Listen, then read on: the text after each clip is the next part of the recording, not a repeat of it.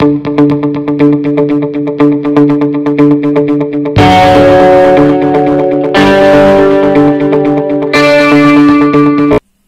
friends, welcome to our channel Mathematics with Logic. நான் உங்க பரத். இன்னைக்கு நாம என்ன பார்க்க போறோம்னா விற்பனை வரி அல்லது மதிப்பு கூட்டு வரி, sales tax, value added tax இத பத்தி தான் பார்க்க போறோம். फ्रेंड्स இது ப்ராஃபிட் அண்ட் லாஸ்ல ஒரு சப் டாபிக் மாதிரி, ரைட்டுங்களா? சோ இதுக்கு முன்னாடி ப்ராஃபிட் அண்ட் லாஸ்ல டிஸ்கவுண்ட் அதாவது தள்ளுபடி சம்பந்தமா நம்ம ஒரு வீடியோ பார்த்திருக்கோம். சோ நீங்க பார்க்கலாம், கீழ டிஸ்கிரிப்ஷன் லிங்க் கொடுத்திருக்கேன், அதை பார்த்ததுக்கு அப்புறம் இது பாருங்க. ரைட். சோ விற்பனை வரினா என்ன அப்படின்னா, இப்போ ஒரு பொருள் விக்கிறாங்கன்னு வெச்சுக்கோங்க, ஒரு பொருளோட விலை 50 ரூபாய் அப்படின்னு சொல்லி விக்கிறாங்க, ரைட்டா? சோ அந்த பொருள் 50 ரூபாய் கொடுத்து வாங்குறப்போ அவங்க என்ன சொல்லுவாங்கன்னா அதுக்கு டாக்ஸ் போடுவாங்க, ஓகேங்களா? ஒரு உதாரணத்துக்கு அந்த 50 ரூபாய் பொருளுக்கு 10% டாக்ஸ் அப்படிங்கறாங்கன்னா, அப்ப அந்த பொருள் நீங்க 50 ரூபாய் கொடுத்து வாங்க முடியாது. என்ன பண்ணனும்னா அந்த 50 ரூபாய் தான் விற்பனை விலை, அதுக்கு 10% டாக்ஸ் அப்படின்னா அப்ப 50 ரூபாயில 10% எவ்வளவு? 5 ரூபாய். அப்ப மொத்தமா 55 ரூபாய் கொடுத்து வாங்கணும். அப்ப நீங்க என்ன பண்றீங்க?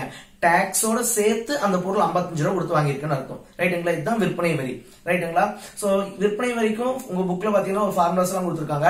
பட் ஃபார்முலாஸ் தேவையே கிடையாது. நமக்கு பர்சன்டேஜ் தெளிவா தெரிஞ்சது அப்படின்னா பர்சன்டேஜ் மெத்தட்ல போட்டுடலாம், ஓகேங்களா? சோ பாத்தீங்க அப்படின்னா 8th புக்ல இருக்கிற சம்ஸ் தான் பார்க்க போறோம், ரைட்? வாங்க ஃபர்ஸ்ட் சம் பார்க்கலாம். வினோத் ரூபாய் 12,000க்கு இசைக்கருவிகளை வாங்கினார். விற்பனை வரி விகிதம் 8% எனில் அவர் செலுத்த வேண்டிய விற்பனை வரி மொத்த தொகை ஆகியவற்றை காண்க. ரைட். பாருங்க, இசைக்கருவிகள் எத்தனை ரூபாய்க்கு வாங்கியிருக்காங்க அப்படின்னா 12,000 ரூபாய்க்கு வாங்குறாரு, ரைட்டா? வினோத் இசைக்கருவிகள் எத்தனை ரூபாய்க்கு வாங்குறாரு? 12,000 ரூபாய்க்கு வாங்குறாரு. சோ அது எத்தனை பர்சன்டேஜ் அப்படின்னா 100% அப்படின்னு சொல்லி வச்சுக்கோங்க, ரைட்? சோ விற்பனை வரி விகிதம் எவ்வளவு அப்படின்னா 8% வந்து விற்பனை வரி போட்டிருக்காங்க, ஓகேங்களா?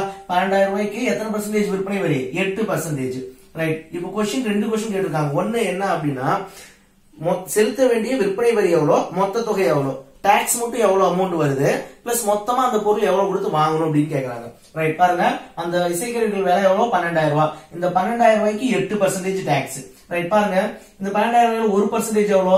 1% என்ன பண்ணும்? லாஸ்ட்ல இருந்து 2 டிஜிட் திருப்பி வைக்கணுமா? அப்போ 1% அப்படிங்கிறது 120, ரைட்டுங்களா? இந்த 1 8ஆல பெருக்குனா 8% வரும். அப்ப இந்த பக்கமும் 8ஆல பெருக்கிறீங்க. சோ 960 ரூபாய். அப்ப 8%ங்கிறது எவ்வளவு? 960, ரைட்? சோ அப்ப டாக்ஸ் மட்டும் எவ்வளவு வருதுன்னா 960 ரூபாய் வருது, ரைட்டுங்களா? சோ அதுக்கப்புறம் இந்த பொருளை எத்தனை ரூபாய் கொடுத்து இப்ப வாங்கணும்? 12,000 ரூபாய் இசைக்கருவிகள், அதுக்கு டாக்ஸ் மட்டும் 960. அப்ப இது ரெண்டையும் கூட்டிக்கலாமா? சோ அப்போ 12,960 ரூபாய் கொடுத்து வாங்கணும். அப்ப செலுத்த வேண்டிய மொத்த தொகை எவ்வளவுனா 12,960. ரொம்ப ரொம்ப ஈஸியான क्वेश्चन, ஓகேங்களா? உங்களுக்கு பர்சன்டேஜ் தெரிஞ்சுனா இங்க ஈஸியா போட்டுடலாம், ஃபார்முலா தேவையில்லை. பாருங்க, இசைக்கருவிகளை 12,000 ரூபாய்க்கு வாங்குறாரு. அப்படி வாங்குறப்ப 8% டாக்ஸ் போடுறாங்க. சோ 12,000 ரூபாய் 8% எவ்வளவுனா 960 ரூபாய். அப்ப அவர் எத்தனை ரூபாய் கொடுத்து வாங்கணும்னா 12,960 ரூபாய் கொடுத்து வாங்கணும், ஓகேங்களா? வாங்க நெக்ஸ்ட் क्वेश्चन பார்க்கலாம். விற்பனை வரியுடன் ஒரு குளிர்சாதன கருவியின் மொத்த விலை ரூபாய் 14,355. குளிர்சாதன கருவியின் விலை ரூபாய் 13,050 எனில் விற்பனை வரி விகிதத்தை காணவும். ரைட், நல்லா கவனிச்சுக்கோங்க. அதாவது ஃபர்ஸ்ட் கொடுத்திருக்கிற 14,355 அப்படின்னு சொல்லி ஒரு அமௌண்ட் கொடுத்திருக்காங்க, ரைட்டுங்களா? 14,355. அடுத்து என்ன சொல்லிருக்காங்க அப்படின்னா குளிர்சாதன கருவியின் விலை அப்படின்னு சொல்லிட்டு 13,050 சொல்லிருக்காங்க, ரைட்? 13,050, இது 14,355. இப்ப क्वेश्चन என்ன?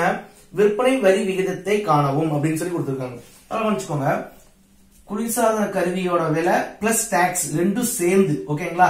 ஒரு விற்பனை விலை பிளஸ் டாக்ஸ் ரெண்டும் சேர்ந்து தான் 14,355. டாக்ஸ் இல்லாம அந்த குளிர்சாதன கருவியின் விலை தான் 13,050. இப்ப நம்ம क्वेश्चन என்ன அப்படின்னா எத்தனை பர்சன்டேஜ் டாக்ஸ் போட்டிருக்காங்க அப்படின்னு சொல்லி கேட்டிருக்காங்க, ரைட்டுங்களா? சோ நல்லா கவனிச்சுக்கோங்க, இது வந்து விற்பனை விலை, இந்த விற்பனை விலை பிளஸ் இதோட என்ன ஆட் ஆயிருக்கு? டாக்ஸ் ஆட் ஆயிருக்கு. இது வந்து டாக்ஸ் இல்லாம அந்த குளிர்சாதன கருவியோட விலை. அப்ப இது ரெண்டையும் நம்ம மைனஸ் பண்ணிட்டா எத்தனை ரூபாய் டாக்ஸ் போட்டிருக்காங்கன்னு தெரிஞ்சிருமா? ரைட், டாக்ஸ் மட்டும் எத்தனை ரூபாய் தெரிஞ்சிரும். சோ பாருங்க, டாக்ஸ் மட்டும் எத்தனை ரூபாய் அப்படி போட்டிருக்காங்க அப்படின்னா 1,305 ரூபாய் டாக்ஸ் போட்டிருக்காங்க, ரைட்டுங்களா? சோ அந்த பொருளோட விற்பனை விலை என்ன? 13,050. அந்த பொருளோட விற்பனை விலை எவ்வளவு? 13,050. அது எத்தனை பர்சன்டேஜ்னா 100%, ரைட்? இந்த 13,050 அப்படிங்கிற அந்த விற்பனை விலைக்கு எத்தனை ரூபாய் டாக்ஸ் போட்டிருக்காங்கன்னா 1,305 ரூபாய் டாக்ஸ் போட்டிருக்காங்க. அது எத்தனை பர்சன்டேஜ் கண்டுபிடிக்கணும், இதுதான் இந்த क्वेश्चन, ரைட்டுங்களா? சோ பாருங்க, அப்ப 13,050க்கு 10% எவ்வளவு? 1,305. அப்ப அந்த 1,305ங்கிறது 10%. அப்ப டாக்ஸ் எவ்வளவு போட்டிருக்காங்கன்னா 10% டாக்ஸ் போட்டிருக்காங்க. சோ நல்லா கவனிச்சுக்கோங்க, ரொம்ப ரொம்ப ஈஸி. இதெல்லாம் பார்த்தோன்னு டக்குன்னு போட்டுடலாம். 14,355ங்கிறது குளிர்சாதன கருவியின் விற்பனை விலை பிளஸ் டாக்ஸ் ரெண்டும் சேர்ந்து தான் இந்த அமௌண்ட். அடுத்த லைன் என்ன கொடுத்திருக்கான்? குளிர்சாதன கருவியோட விற்பனை விலை மட்டும் 13,050 ரூபாய் அப்படிங்கிறான். இப்ப கேள்வி என்ன, விற்பனை வரி விகிதத்தை காணவும் அப்படிங்கிறான். விற்பனை வரி காணவும்னா இதோட கொஸ்டின் முடிஞ்சிருக்கும். அது எத்தனை பர்சன்டேஜ்ல தான் கேக்குறாங்க, ரைட்டுங்களா? சோ இப்ப நம்ம ஃபர்ஸ்ட் என்ன பண்றோம், எத்தனை ரூபாய் டாக்ஸ் அப்படின்னு கண்டுபிடிச்சிருக்கோம். அப்ப இந்த டாக்ஸ், அதாவது விற்பனை விலை பிளஸ் டாக்ஸோட இருக்கிற அமௌண்ட்ல இருந்து நம்ம அந்த குளிர்சாதன கருவியின் விலையை மட்டும் நம்ம மைனஸ் பண்ணா 1305 ரூபாய் டாக்ஸ் அப்படின்னு கிளியரா தெரியுது. அப்ப 13,050ல 1305 எத்தனை பர்சன்டேஜ்? சோ 10%. ஓகேங்களா? வாங்க நெக்ஸ்ட் क्वेश्चन பார்க்கலாம். பிரியா ரூபாய் 2730க்கு ஒரு சூட்கேஸ் வாங்கினார். இதன் மீது மதிப்பு கூட்டு வரி 5% ஆகும். மதிப்பு கூட்டு வரியை சேர்க்கும் முன்னர் அப்பெட்டியின் விலை என்ன? மதிப்பு கூட்டு வரி எவ்வளவு எனவும் காணுங்க. ரைட், நல்லா கவனிச்சுக்கோங்க. பிரியா வந்து 2730 ரூபாய்க்கு ஒரு சூட்கேஸ் வாங்கியிருக்காங்க. சோ அந்த 2730 ரூபாய்க்கு கொடுத்து வாங்குறப்போ எத்தனை பர்சன்டேஜ் டாக்ஸ் போட்டிருக்காங்கன்னா 5% டாக்ஸ் போட்டிருக்காங்க. இப்போ உங்க கொஸ்டின் 2 ஒன்னு என்ன அப்படின்னா, டாக்ஸ் போடுறதுக்கு முன்னாடி சூட்கேஸோட விலை என்ன, அதே மாதிரி டாக்ஸ் மட்டும் எத்தனை ரூபா அப்படின்னு சொல்லி கண்டுபிடிக்கணும். ரைட், பாருங்க. சூட்கேஸோட விலை எவ்வளோ? 2730 ரூபாய் கொடுத்து வாங்கியிருக்காங்க. இது விற்பனை விலை மட்டும் கிடையாது, விற்பனை விலை பிளஸ் டாக்ஸ் ரெண்டும் சேர்ந்து தான் இது. ரைட், விற்பனை விலை இந்த டாபிக் பொறுத்த வரைக்கும் நம்ம என்ன விற்பனை விலை என்னன்னு வச்சுக்கோம், 100%. ரைட்டுங்களா? சோ இங்க எவ்வளவு டாக்ஸ் போட்டிருக்காங்க இந்த क्वेश्चनல? 5%. அப்ப 100 பிளஸ் 5 105. அப்ப இந்த 105% தான் 2730. ரைட்டுங்களா?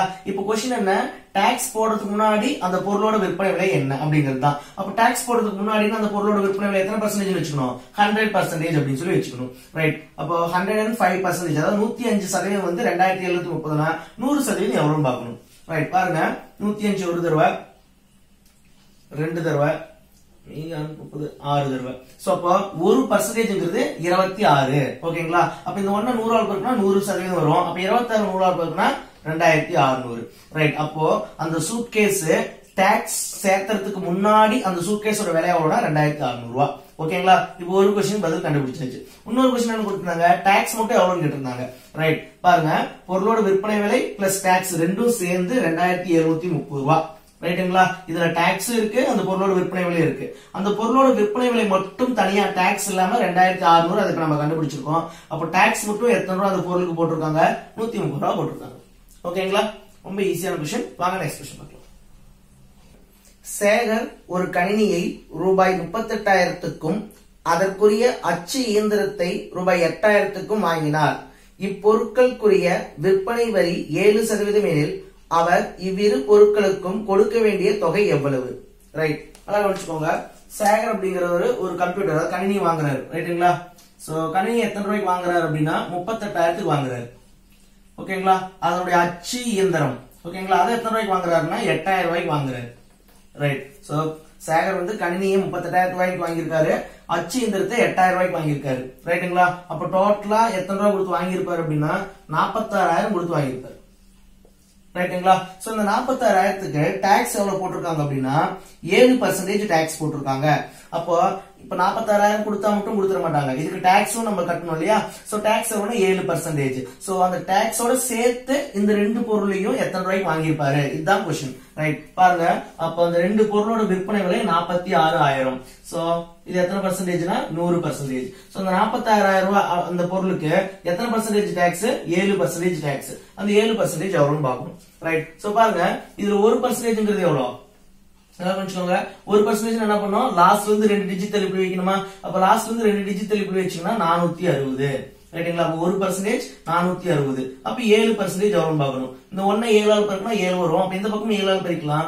0 7 ஆல் 42 மீதி 4 28 32. சோ அப்ப 7% எவ்வளவுனா 3220.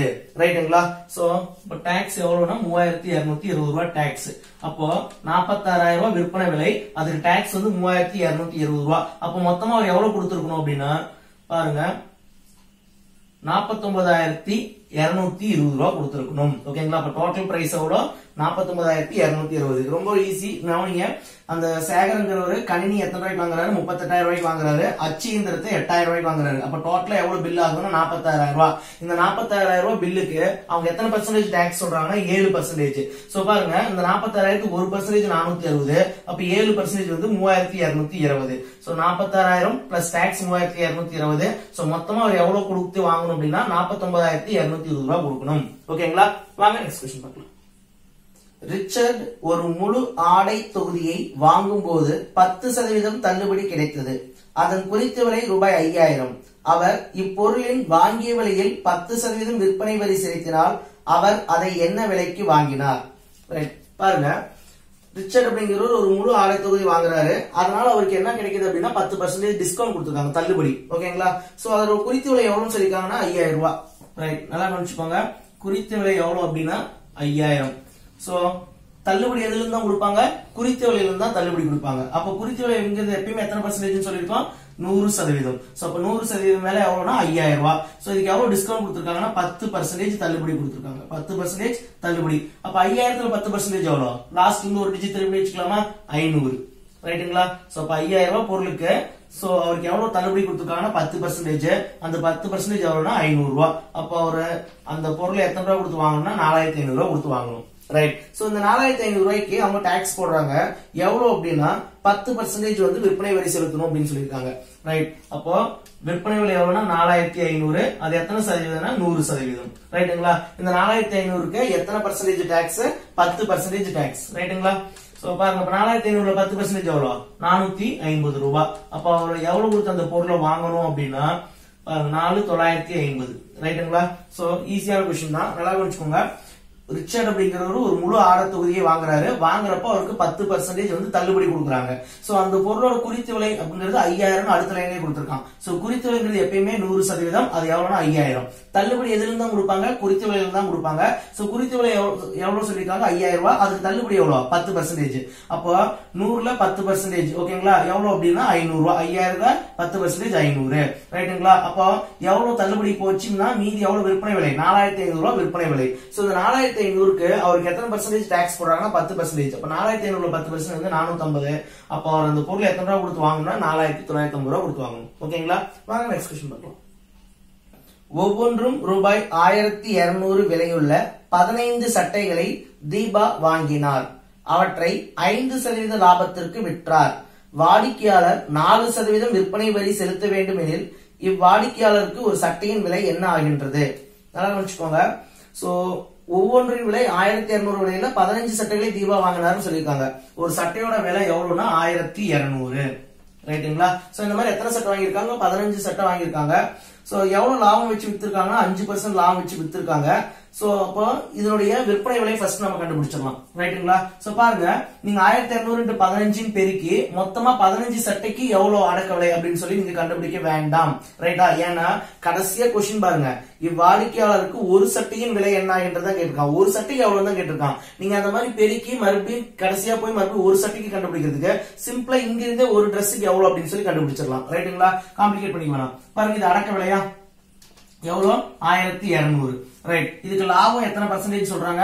5% லாபம் வச்சு விக்கிறதா சொல்றாங்க. ரைட். அப்போ அடக்க விலை 1200, லாபம் 5%. இது ரெண்டையும் வச்சு நம்ம விற்பனை விலை கண்டுபிடிச்சிடலாமா? பாருங்க, அடக்க விலை எப்பொழுதும் எத்தனை பர்சன்டேஜ்? 100%. ரைட். அடக்க விலை எப்பொழுதும் 100%. சோ இதுக்கு வந்து எத்தனை பர்சன்டேஜ் லாபம் வச்சு விக்கிறாங்கன்னா 5% லாபம் வச்சு விக்கிறாங்க.